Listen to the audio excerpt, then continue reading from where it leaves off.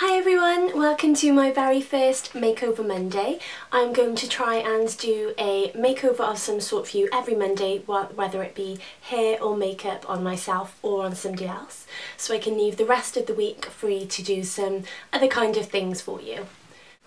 So for my first Makeover Monday, I have chosen to do a Kate Middleton look for you, because I think this is a very wearable look. It's the kind of look that she wears every day, so it's something that you can get away with and it's quite easy to achieve as well. She normally goes for quite a light brown eye, a flushed pink cheek and sort of a just off nude lip with sort of a browny pink, like a dusky pink to it. So I tried to achieve that for you today, so I hope you all enjoy it. Okay, I'm going to pre-conceal with the Natural Collection concealer in Fair. And this is just going to go over any red areas that I have at the moment, like on the chin, just here,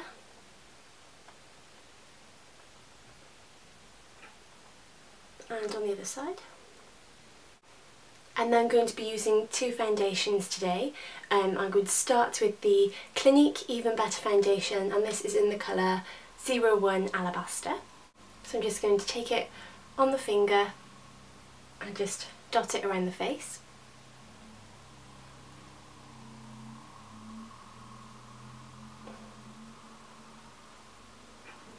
Then work that in with the fingers.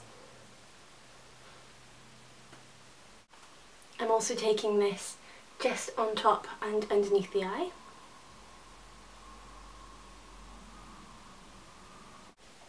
The second foundation that I'm now using is the Revlon Photoready foundation, and this is in the colour 002 Vanilla.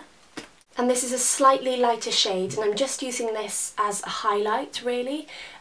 So even though I'll be doing a slight contouring over the top of the skin, I want this as a base so that the skin looks flawless before you start. And this is just going to go sort of in a triangle shape here underneath the eye, down the ridge of the nose, across the top of the chin and the lip. So I'm just going to blend that in.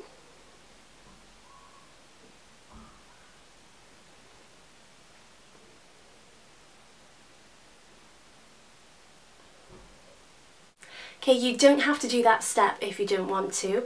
I'm adding that in so that I don't have to do as much work over the top to get the sort of flawless look that I'm going to go for today.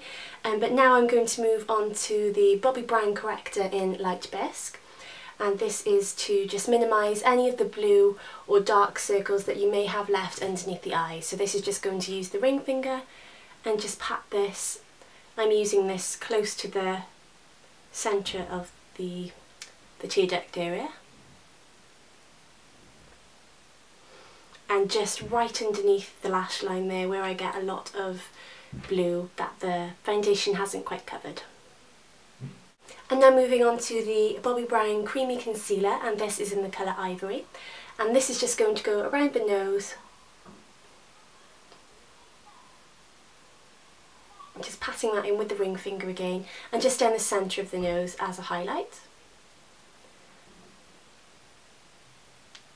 And that's just minimising any redness that is left there, just to give that flawless look.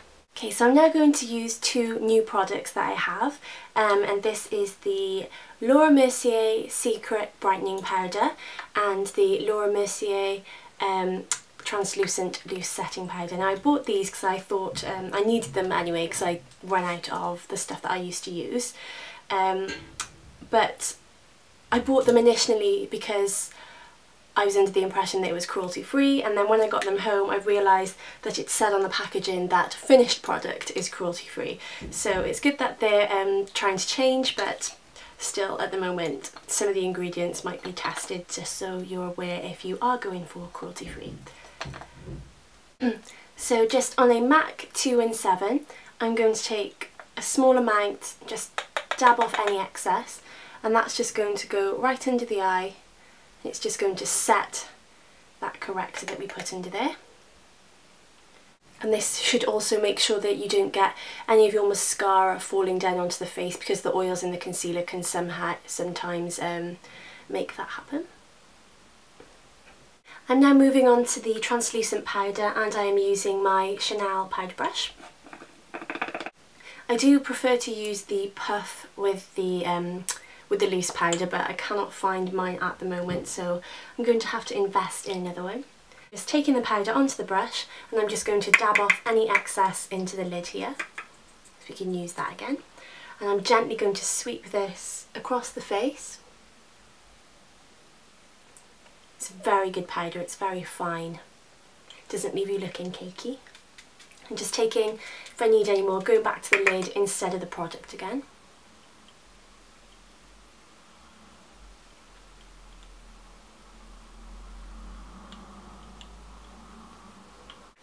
I'm now moving on to my NARS Laguna bronzer, which has been very well used, and the Louise Young, and this is the LY20, this is a fan brush. I'm just going to take some of the product, and this is going to go through all of the angles of the face, so just through the cheekbone here, underneath the jawbone,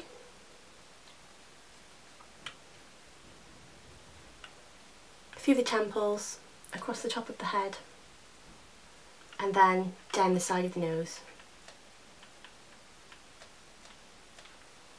This is going to be a very subtle contouring look.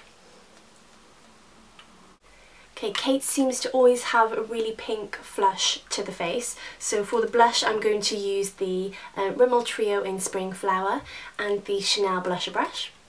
And I'm going to try not to pick up any of the pigment from the lighter shades here, because that's got more of a gleam to it, so we're going to stick to the darker colours on the edge. And then this is going to go in short circular motions from just underneath the pupil of the eye towards the top of the ear, and this is above the area that we've contoured. I'm now going to use NARS Hungry Heart as a highlight, and I'm going to take the lightest shade here, and this is a Royal and Langnickel, it's a very thin fan brush, and I'm just going to dust that just above that area that we have put the blush. I've noticed that Kate likes to go for some natural looking browns across the eyes, so I'm going to start by using Omega by MAC, and this is on a MAC 234, it's quite a medium-sized fluffy brush, and this is going to go across the lid,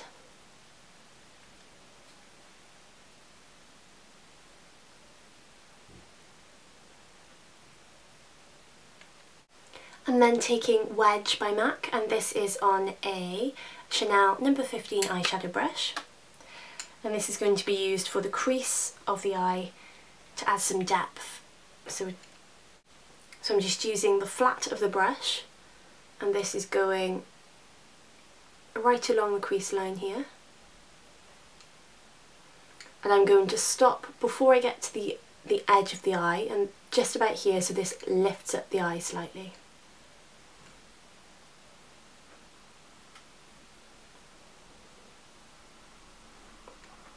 Just pushing that shadow towards the brow, but leaving a space so we can add a highlight later on.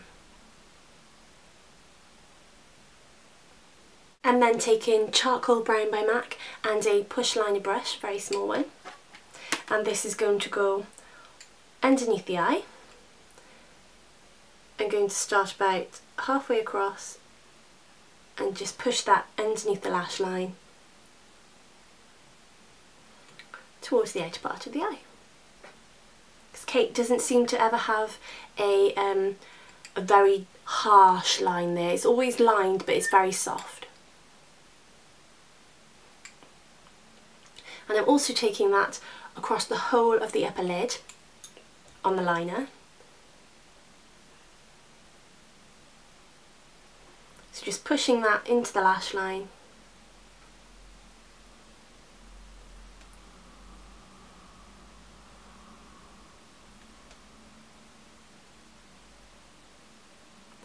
And just creating a small wing, nothing dramatic, just on the outer part, just angling that up towards the end of the brow. And then move on to a very small fluffy brush, and I'm going to take Gleam by MAC. Oh sorry, that's not Gleam, that's Nylon. So I'm just going to take Nylon by MAC, and this is going to go into the inner corner of the eye, and just underneath the brow, the outer part of the brow bone. And I'm going back to the Charcoal Brown by MAC and taking the Chanel brow brush. I'm just going to push this through the brows, creating a really soft look.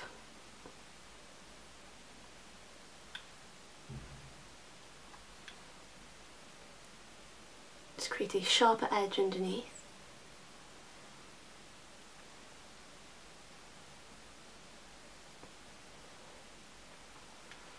And then pushing that through the hairs, and that's making it look a little bit softer than what a pencil would. I'm then going to line the waterline of the eye with the Ruby and Millie, what colour is this? Brown slash black. I have no idea how that has happened. Does it go? Oh, it goes back in.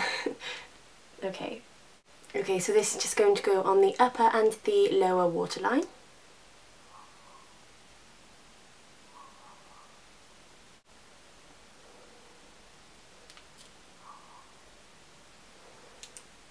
And then finally for the eyes, I'm using the They're Real Mascara by Benefit.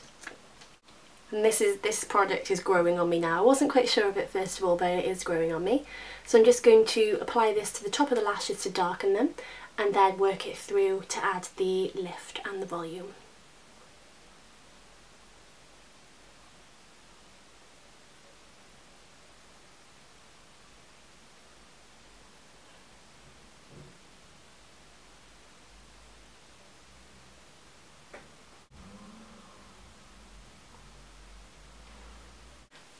Okay, and finally for the lips, Kate tends to wear a sort of pinky, it's not a bright pink, but it's like a dusky pink, which I don't quite have here at the moment. So I'm going to mix two colours. I'm going to mix the MAC Jubilee and the MAC Cream Sheen. See what kind of colour we can get with that. I want it to be quite a natural pink. I'm just going to push this into the lip.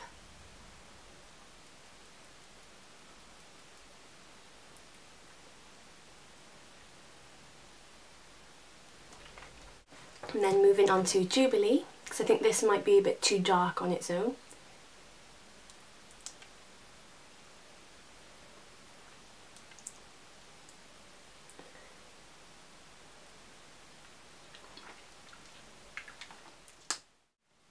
Okay everybody, here is the finished look. I hope you enjoyed that video.